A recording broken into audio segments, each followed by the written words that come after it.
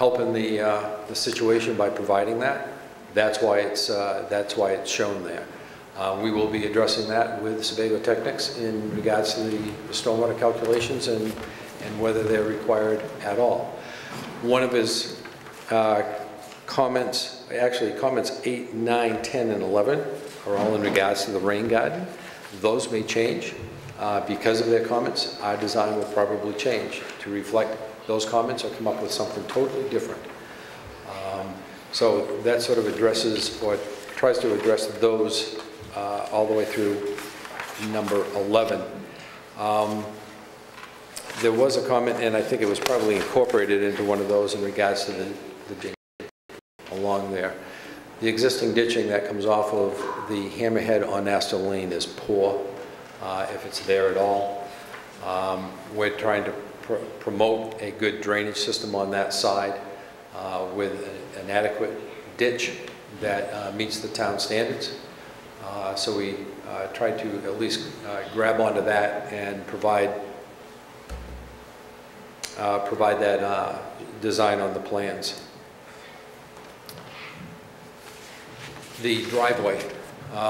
The driveway is not shown. This was for a road improvement. It came back as a comment, where's the driveway? And where's the culvert that goes with it? And if the culvert is there, then make sure that it is designed to drainage standards and also in accordance with the town standards. The access, I'll show you.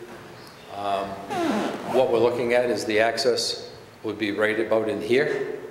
So there would be a driveway entrance in here with a culvert, appropriately sized, graded, and provided with the adequate protection on the inlet and the outlet of the structures to protect it.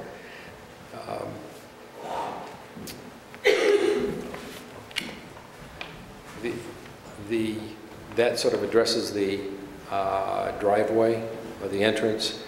That's number 12. On 13, we were looking at removing this berm.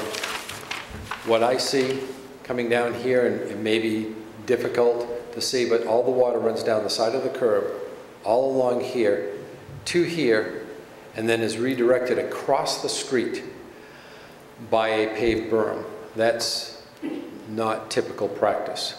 That's why, because it was not typical practice, I chose to remove it. What I would like to do, and I think that in discussions with the town and with Sebago Technics, the water that is following along the curb, right where it hits the paved berm, is to let it go off into a constructed swale that is riprap protected or jute mesh protected, depending on the slope. Typically greater than 5%, it's riprap. And then... Excuse me. Would you children like to sit down, please? Thank you. Continue. Thank you. Okay.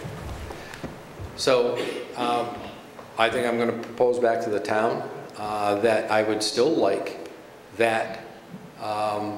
Does it come out? Does it stay in? I think the stormwater is better taken care of by bringing it down and getting into the swale rather than crossing a public right-of-way, a public road.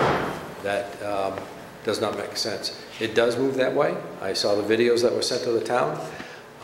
Maggie was out there during that same rainstorm taking pictures. You can see all the sand deposits and which way they move. And if you look at that video, if you have seen it, and you look at this ditch right in here in the culverts, it is all murky. It's the water that's taken all the sand and salt off the road and depositing it down there. I'm trying to keep it at least on one side and not bringing it across the road. On 14, question on 14 was the swale on the east side of the road being steep, and I just mentioned that anything over 5% is typically rip-wrapped. This would be rip-wrapped because it is greater than 5%. Anything under 5% can be stabilized with a turf reinforcement mat or jute mesh is typically what it might be called. Can I back you up 1 second? Yes. So you're bringing the water down onto the upper side there and bring it all into the rain garden? That would be, and that's why Steve Harding had an issue with a lot of this area over here, not what was coming across here, but this area going into the rain garden, feeling that I was not capturing the inadequate area in there. I was capturing what was gravel and providing the water quality for gravel, not for woods and lawn. Excuse me. I think probably a lot of the water is actually coming right down Astor Lane, not from the turnaround easement. I mean, that is correct.